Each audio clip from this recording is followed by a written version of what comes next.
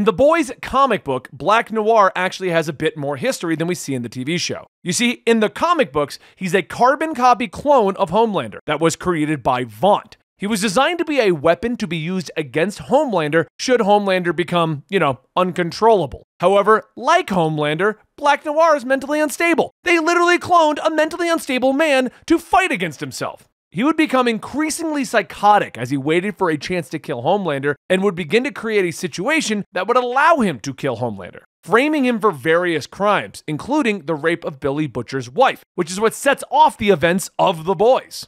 Homelander would go crazy and start an uprising, which allowed Black Noir to reveal the truth to him and kill him in front of the White House. But again, I'm not spoiling the TV show unless we're going to get some crazy twist, because Black Noir is obviously someone else.